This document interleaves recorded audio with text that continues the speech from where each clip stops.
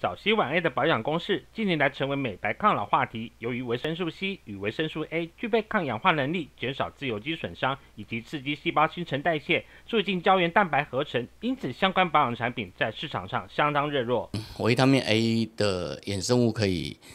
帮助胶原蛋白再生，所以理论上它可以抵抗皱纹的产生。维他命 C 它有两个已知的功能，一个是美白，一个是帮助胶原蛋白再生，所以它也可以抗老跟美白，所以学理上可以这样做。相关成分的保养品，单纯成分上虽有其功能，但搭配不同其他成分组合，对于肌肤的刺激反应不一，民众在使用前应审视自身皮肤状况。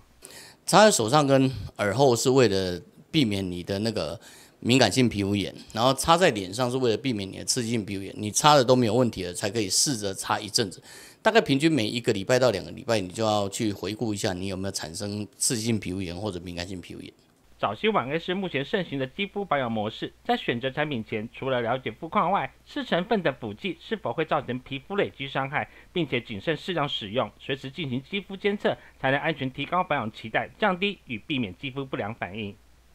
TDN 生活中心综合报道。